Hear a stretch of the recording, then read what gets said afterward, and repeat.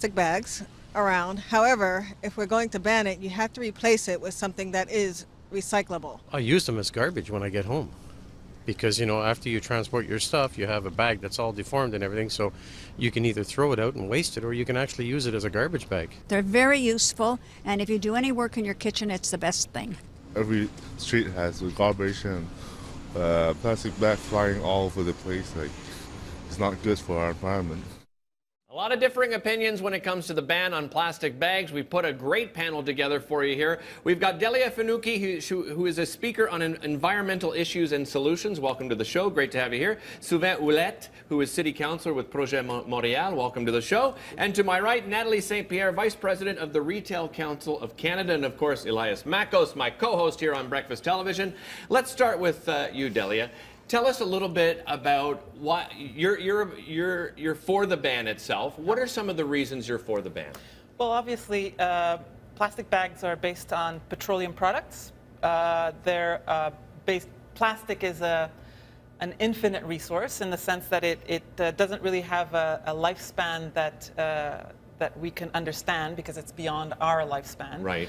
So it should be used as such. You don't use something permanent in a temporary job, right? You take something permanent to do a permanent job, you use something temporary to do a temporary job. We saw some arguments, though, from people on the street that are saying, hey, I do reuse mine. I use it for garbage. I use it to pick up my dog poop. What would you say to them?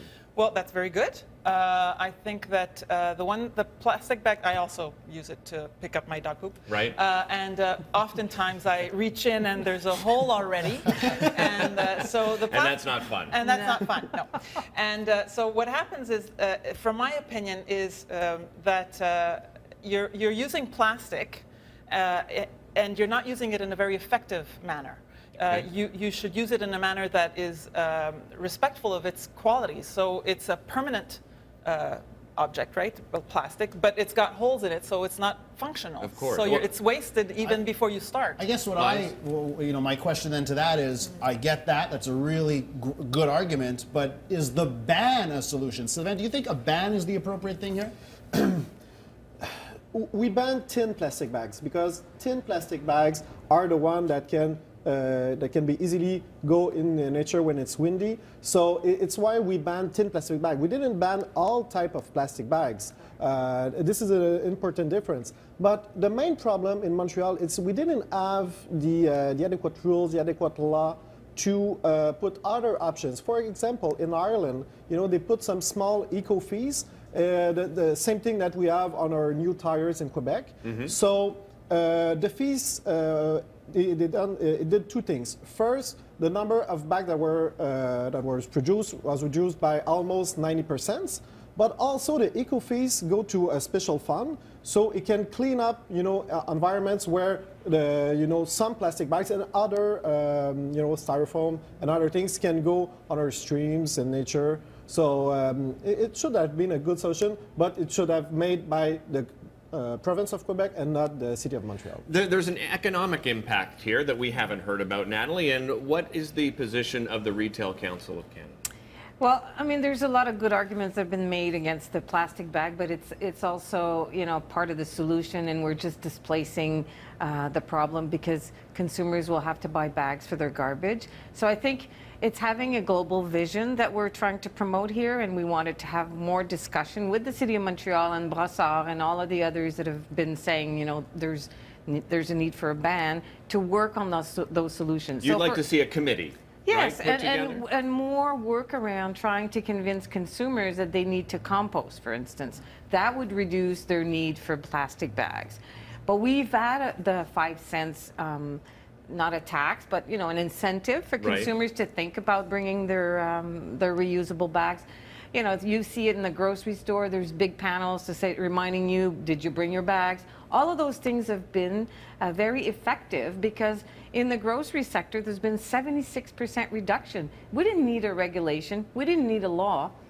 Consumers are getting on board, but they have to have alternatives. And we heard that also from the people that you surveyed. Right. They want alternatives. And if the reusable bags are not recyclable, we're not doing the right thing. So that's where we think that there's got to be a sequence to all of this.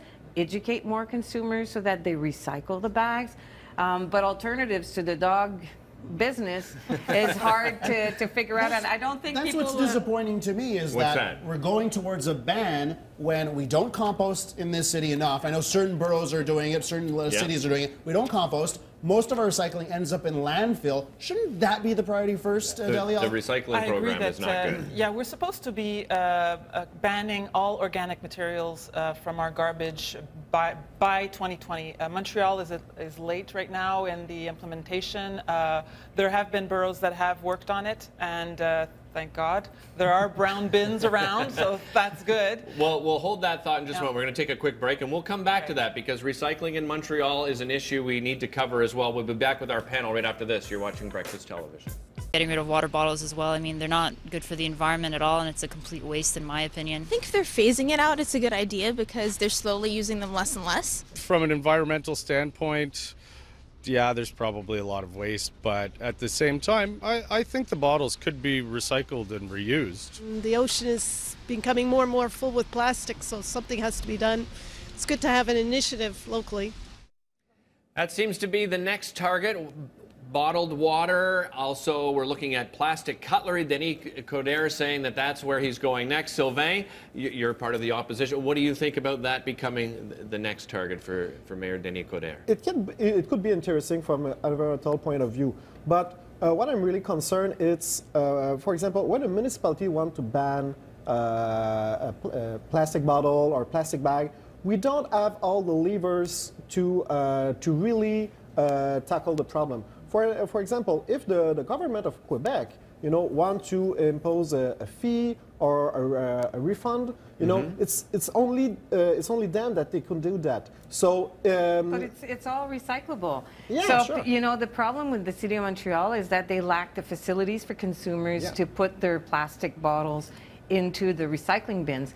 We've been trying to convince the city. We have programs to encourage the city. They get subsidized to put some of those bins, but they have not done this because it means having to empty those bins and then the unions and all of these issues. So they want to ban, but they don't provide the facilities for. It's a harder sell, probably too, right? This because is the taxes would go up. Perfect storm of bureaucracy. We're going to ban plastic bottles, okay? Plastic water bottles. We'll ban plastic water bottles. People use plastic water bottles because it's convenient. So they're still going to need to hydrate themselves. They'll go to a store now, they'll buy soda instead because they can't buy water. And then we're going to tax soda. It is a perfect storm of bureaucracy. Or they'll get educated, Delia, which you think is very important, to use reusable bottles, to get educated why the plastic ban is important, and to perhaps even go further and get better recycling here in the city of Montreal. Yes, because the infrastructure is not there. I mean, we're not doing optimum recycling, right? We're not doing optimum recycling. The Place des Spectacles, le Quartier des Spectacles, there's no fountains. So you're going to say we ban water. So, but there's no infrastructure, not only for recycling the plastic. Other times you go to the Festival du Jazz. You're not allowed to bring your own because they think maybe there could be something else in water. But other festivals have gone the route of having water available, and you see it around the country. But you're going to buy in the plastic cup. No. But they'll encourage you to bring your reusable bottle with you. We've seen it in different festivals. Do you think this is a bit of greenwashing, perhaps, Sylvain, taking the plastic bag ban and greenwashing the fact that recycling is really the problem, not plastic bags? This is the main problem with the Coderre administration. You only want to make some, not necessarily popular, but visible steps.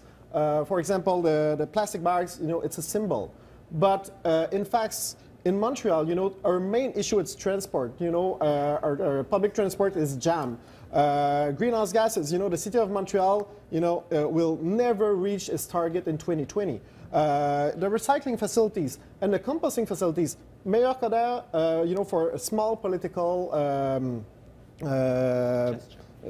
gesture, he delayed by 2 years the implementation of composting facilities in Montreal. So, plastic bags, yes, it's important, but In the overall scheme. In the overall, you know, bigger- it's a bigger small part, issues that can be and addressed. you know, it's really doing that for greenwashing. What about the economic impact? Because there are companies in Quebec, in Ontario as well, that make the majority of plastic bags. There's not even a lot of being brought in from outside.